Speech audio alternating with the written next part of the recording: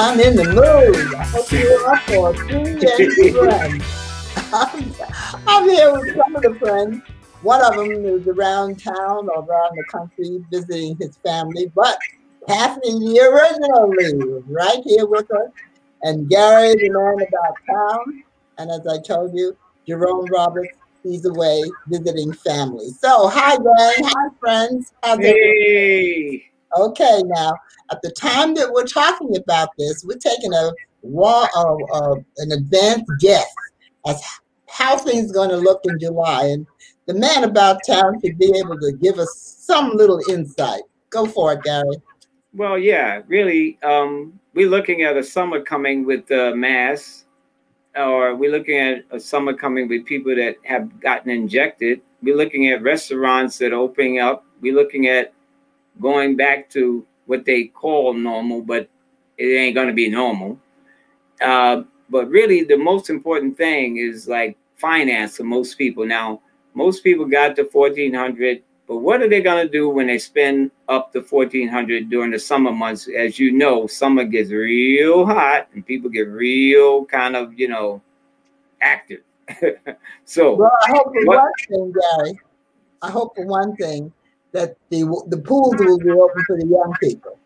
That they Yeah, will be fully open this summer for the young people. yeah. Well, that doesn't stop what's going on the violence level. They need jobs. Um, they, they.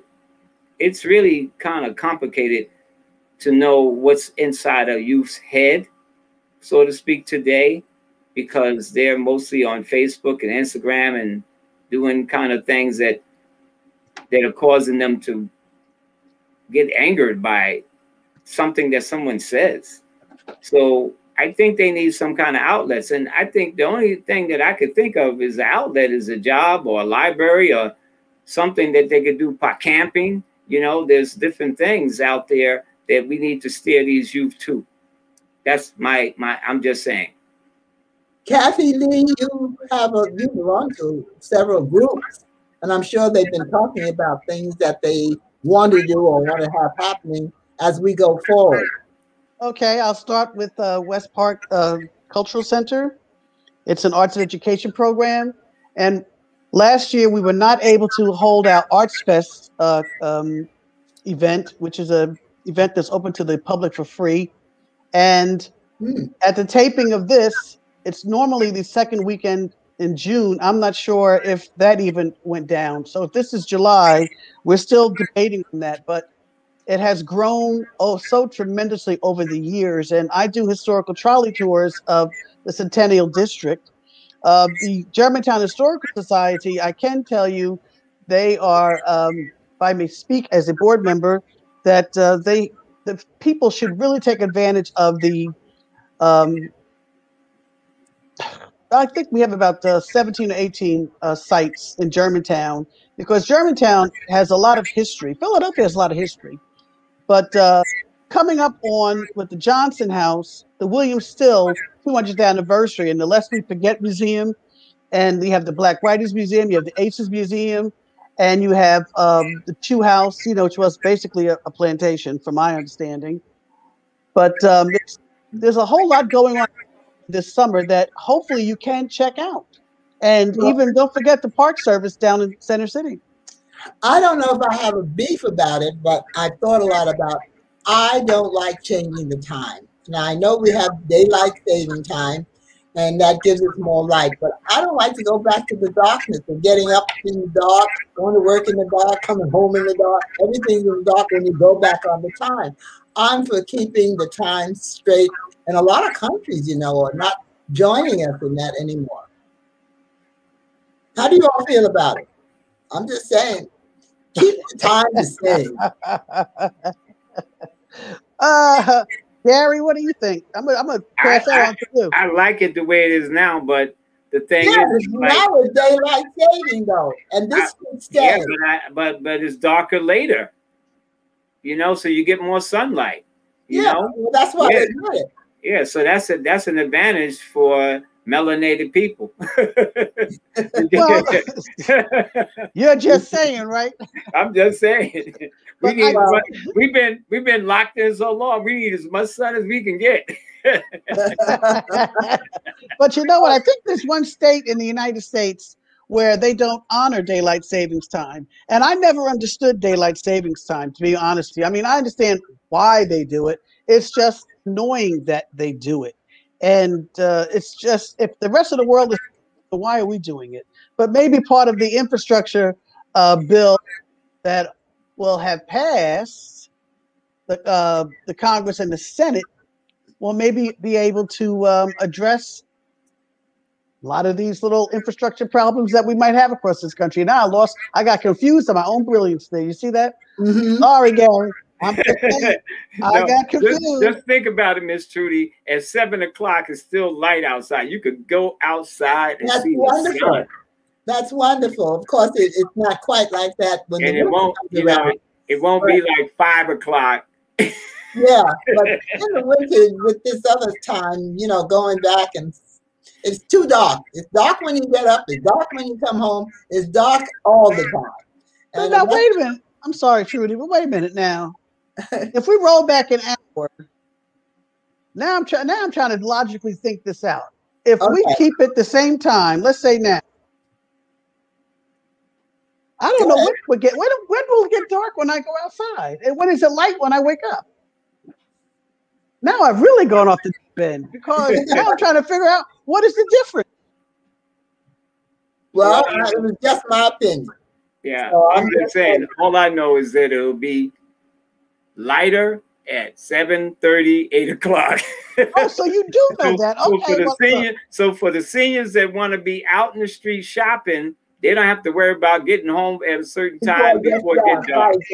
They feel safe. Okay. They feel very safe now being out a little later because it's light. I heard a lady one day. It was dark in the winter, and then when the summer came and she was out, the same person. Yeah. She said, "I'm so glad that I want to get home before it gets dark." I said, "It don't get dark till 7:30." She said, "Oh, thank you, Jesus." That's what she said. Oh, okay. So, yeah. okay. Yeah. All right.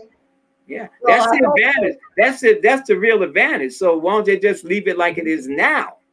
No, I have no problem with that. I guess I've just been so used to daylight saving time that you just get so used to it. You don't see what I'm seeing what you're saying now. Get used to it. Then all of a sudden, here comes. Don't forget to turn your clocks back.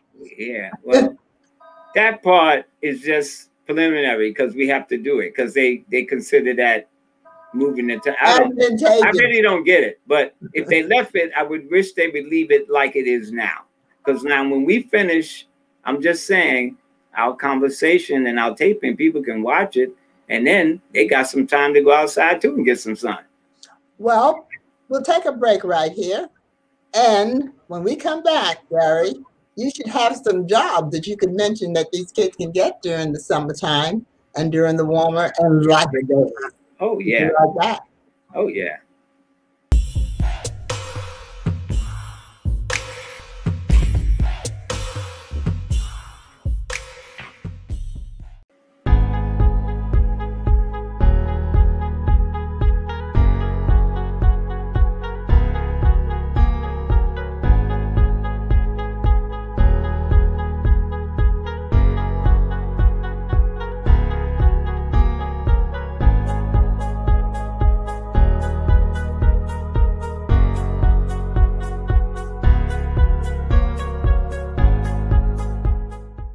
Well, we are back and we have some ideas, or we should have some ideas of what we should be doing during this sort of relaxed time. Because, in the summer, everybody's sort of relaxing. Most people do. They go on vacations, they take time off.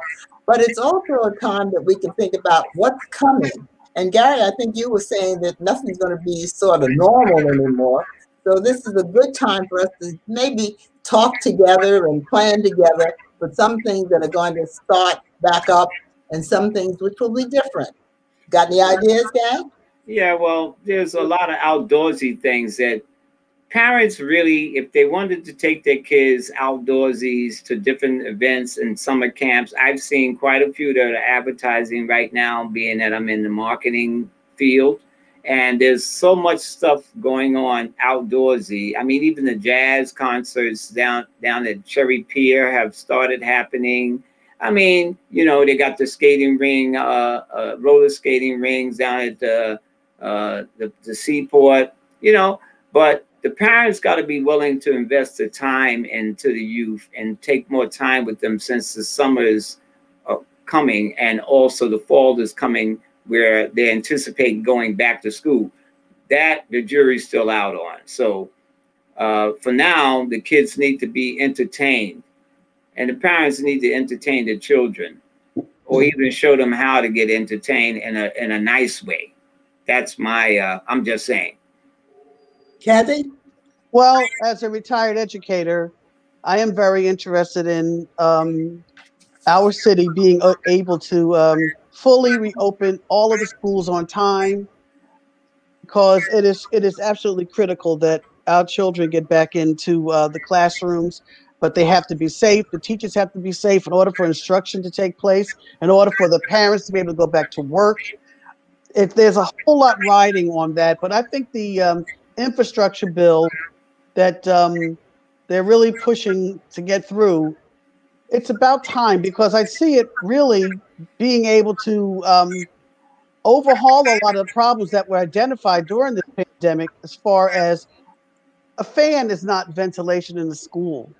Philadelphia, I mean, they're ancient, they're very old, and there are a lot of modern things that need to innovate. Excuse me. Exactly. Yeah. Yeah, they have to be adapted, but it's not just in the schools; it's across all the workplaces, all the places where we gather in public. So this fall, you know, I'm really hoping that look at all the jobs it's going to create, Gary, with Yeah. people actually rebuilding the city, rebuilding the neighborhoods, and making them more vital and safe for everyone.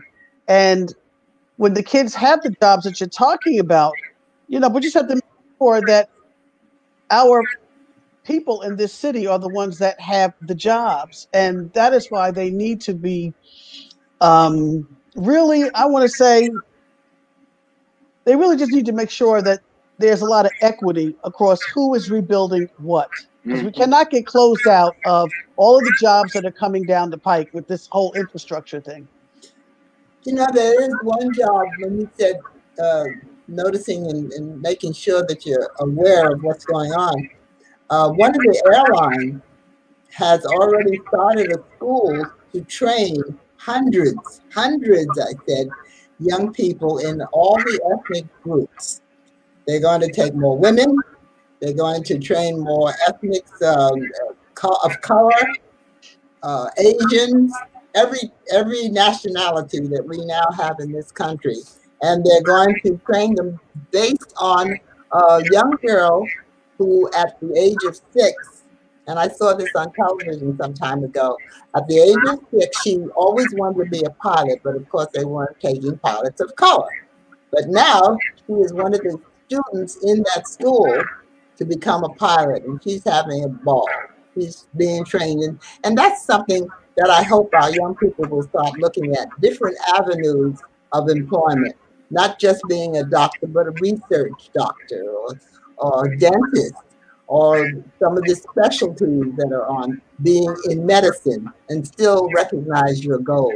Those kind of things I hope they're looking at during this time off. Hello. Yeah. Go I'm ahead, just Gary. saying. Well, you know, it all falls back on the parent that cares about the child that they have in their households, that can look for information for them to do. Because if they don't have anything to do, it won't be a pretty summer for a lot of these young people out here, because already, you know, it's kind of tragic, some of the things that are happening because of the fact that they don't have anything to do and they not being able to go to school. So in the fall, they have to whip something up, and that infrastructure thing is very good, because that's going to create jobs, definitely going to create jobs. Now, how is the infrastructure money broken down? Is it roads? Is it bridges? Is it tunnels? Is it the station in Kensington, where they completed it a couple of days, and it was so amazing how they opened that station right back up real quick. And I was like, wow, that was only like a week. And they could do it in a week. They did it in a week. And it's like they wanted it open because financial. So they know what to do. It's just that where is the money going for these different things? Now, is it going to go to help improve the school infrastructure? Or is it going to go to help the street outside of the school? You know, because we don't even know. And that's a thing that we should find out about. Just saying, for the public, and the public should also look into it, not just leave it on us. I'm just saying. I bet there's one thing that should be, if it's not thought about, and that is summer school. Now, I know going to school is an ugly word sometimes when you're on a vacation or a vacation time, but summer school would be one of the ways they could make up what they lost during the epidemic earlier, and when they had to close schools and have them closed. So summer school would be an easy way to catch up. Wouldn't it, Kathy? Oh, I agree. I totally agree. The challenge, though, is again, it deals with it's okay if you're in a school that is air conditioned, like Microsoft School of the Future. It's not okay if you are in an old building that does not have air conditioning. But I think these kids have learned a valuable lesson that school is important because you only miss what you don't have anymore. And I'm pretty sure, actually, I'm hoping that they have actually well Develop created a a liking, huh? yeah just created a new attitude towards school because Well, they were deprived of it. So now you know you can take advantage of it, and that brings Gary's point in. The parents have to let the children know, like, you missed the whole year of school, and what are you going to do about it? And how can I support you as your parent? In other words, to appreciate the education. So maybe instead of having, I have 33 report cards and 4 parents come, and I understand they have their jobs, maybe 33 parents will show up and check on their child's education. Maybe they will form PTAs because the most successful schools have the strongest PTAs. And you know this, the parents now, that's who's doing it. So I'm just saying. hmm. Yeah. And there's other things that they can do to learn also while being outside, taking nature walks, going to museums that are open and permissible, and to all the outdoor things where you can learn, nature walks and things like that. We used to do that in school. I don't know about the kids today. Well, they're not being empowered to do certain things. I'm just saying. See, that's where really, it's interesting that we're on this topic about who can empower. You go and talk to another kid's child today, and the parent look at you. If the parent's with you, you might have a fight. So the thing is that the parents, in some cases too, when I was in the school too, the parents was wanted to beat the teacher in some instances. Yeah. Okay. Yeah. Now, okay. Yeah. Let me just say this. In all of my years as teaching, I did make a couple of mistakes. I did. You have to admit mistakes. So you have to assess your teaching. Mhm. And I think that I became a better teacher by constantly assessing and reassessing how I was interacting with other people's children. But I can say this.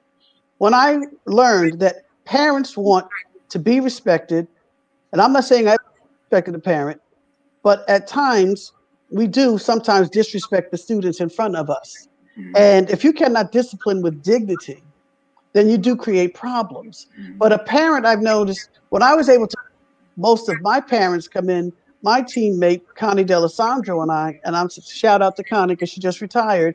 We had a lot of parents coming in, and I can't say the other teachers did not. Don't get it twisted. But But had a lot. Kathy, you were an engaging teacher. That's how I really got to know you, and I thought you were excellent because of the way the children or the students, I shouldn't say children, the students responded to you. You created all kinds of activities and different things for them to do and to think about. So And I applaud you for being a I very also, good teacher. We'll but be right Trudy, back. I had parents with me. We'll be right back with more and closing. All right. Cut. All right. We're at 19 minutes and 20. We're at 19 minutes and 20 seconds. Well, how much more do we have to go? Yeah. You got Geez. you have 8 more minutes left. Oh, okay. That was a Well, good one. That was a yeah. good one. That was a good interaction. Yeah. Thank you, Gary. Ah. I want to talk about those shower caps on your hats. Oh, I was gonna make a mention of his hat that he has on now. Yeah, let's talk about his hat. Yeah, let's talk about your hat. And why crowns. Well, now don't forget we're in the summer. It's waxed. It's tie-dyed wax. They have it and they put it in a certain thing and they dip it in this certain thing and it comes out like it is. It's tie-dye and then they wax. Don't do it. You can do it when we talk about it. It's a process in Africa that they use. Larry, we're coming back to your hat. You can do it on air. Who? We're coming back. Go ahead. All right. Are y'all ready? All right, Tony J, I'm gonna text you, let you know when we're at 5 so you can do the drop. All right, y'all ready? We're back. You know, we've been talking about things to do for the summer and getting ready for the fall, et cetera, et cetera, et cetera. But there's one thing we haven't touched on, and that's Gary's hat. Now, I remember we did a show back in the days about hats, and he had a lot of them behind him. But today, he is wearing one of them. What is it all about, Gary? Well, it's called fatigue. It's a certain process that they use where they dip it and dyes and so forth, and whatever comes out, it comes out. It's amazing. It's kind of like a wax feeling onto a cloth. But this is something that is done. You know, it's interesting. We talk about what the kids can do, the crafts. Imagine if we could get some craft places going to teach kids to make things, and that would occupy them for the summer months, and they could also make money. They could, instead of selling lemonade, they could make hats and make this and make that.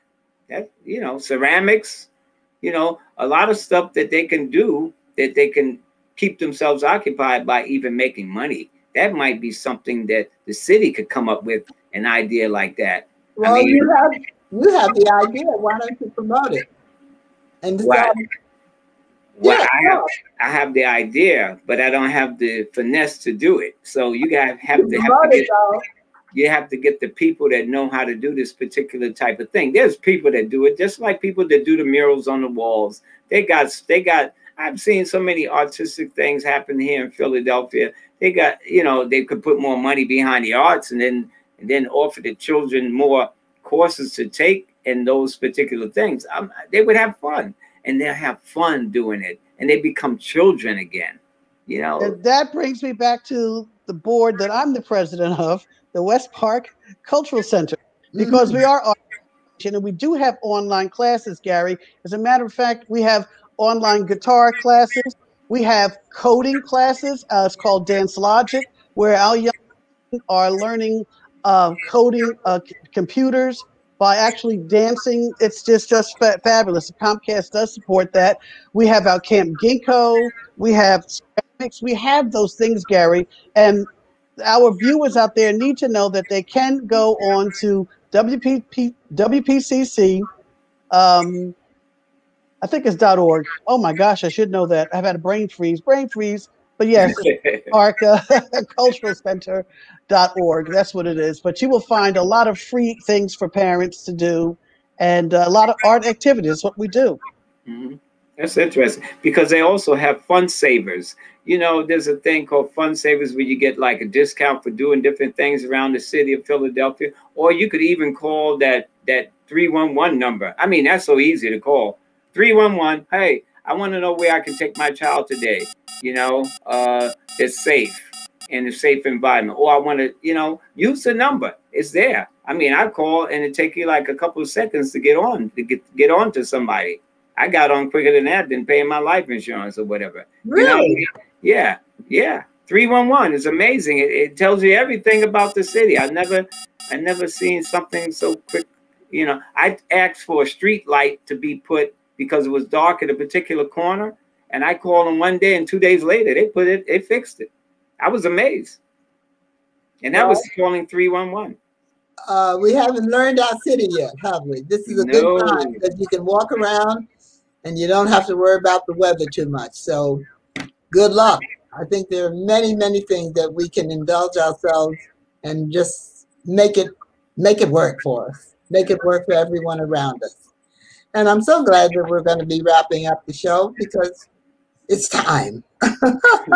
Kathy, any last words?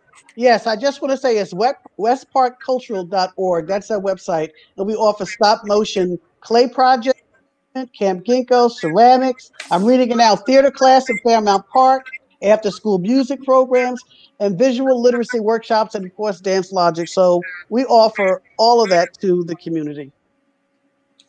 Okay, Gary.